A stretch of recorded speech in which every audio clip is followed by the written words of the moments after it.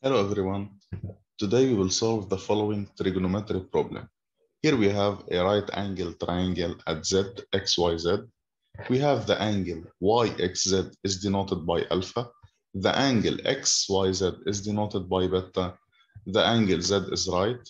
The length of the side xy is 2 centimeter, and the length of the side xz is square root of 2 plus square root of 2 plus square root of 2 minus square root of 2 centimeter. We have to find the measures of the angles alpha and beta in radians. So let us start with our solution. Let's start with the angle alpha. Here we have, with respect to alpha, xz is the adjacent side and xy is the hypotenuse. So we have to calculate cosine alpha because we have the adjacent side with respect to alpha. Cosine alpha equals to adjacent side of alpha over hypotenuse, which is xz over the hypotenuse xy. But xz equals to this term and xy equals to 2 centimeter. So cosine alpha equals to square root of 2 plus etc. over 2. Here it's difficult to deal with cosine alpha to find the exact measure of the angle alpha because the form of cosine alpha is very complicated and have 4 nested square roots in its expression. So maybe we will use cosine to alpha. Then we have to find cosine to alpha. Cosine to alpha is equal to 2 cosine square alpha minus 1 equals 2 into, this is cosine alpha, all square and minus 1. Here the square will cancel out this square root. So we will have 2 plus square root of 2 plus square root of 2 minus square root of 2, this term.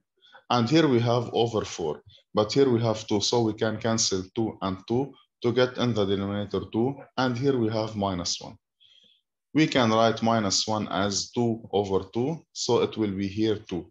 Then cosine to alpha equals to this term. Then we can cancel out 2 and minus 2 to get cosine to alpha equals square root of 2 plus square root of 2 minus square root of 2 all over 2.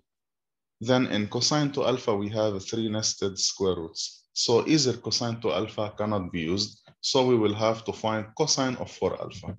We have cosine of 4 alpha equals to 2 cosine square of 2 alpha minus 1 equals 2 into, this is cosine to alpha, all square and minus 1.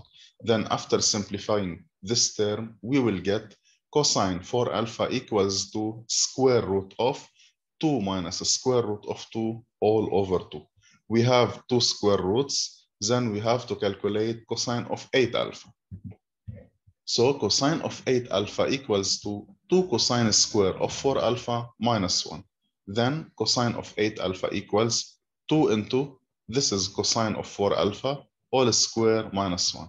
Here we can cancel the square with the square root to get 2 minus square root of 2 all over 4.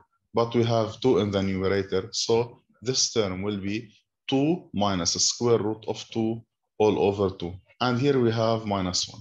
Here 2 over 2 is 1, and here we have minus 1, so we can cancel out this term with minus 1.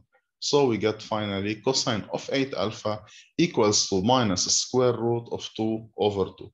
We are familiar with this number, so we will use cosine 8 alpha to calculate the exact measure of the angle alpha. So cosine of 8 alpha equals to minus square root of 2 over 2. But we have alpha is between 0 and pi over 2. It's an acute angle. Here cosine of 8 alpha equals to minus square root 2 over 2. So 8 alpha will be inverse cosine of minus square root 2 over 2, which is 3 pi over 4, 135 degree. Then cosine alpha equals to minus square root of 2 over 2 will leads to 8 alpha equals to 3 pi over 4. So 8 alpha equals 3 pi over 4. Then alpha will be 3 pi over 4 multiplied by 1 over 8. Then alpha will be 3 pi all over 8 times 4, which is 32. But here we have the angle Z is 90 degrees. So alpha plus beta is equals to 90 degrees, which is pi over 2.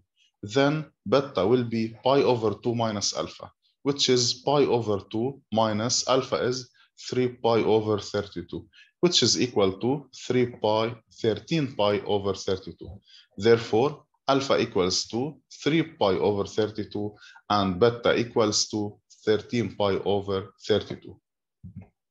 Thank you for your watching.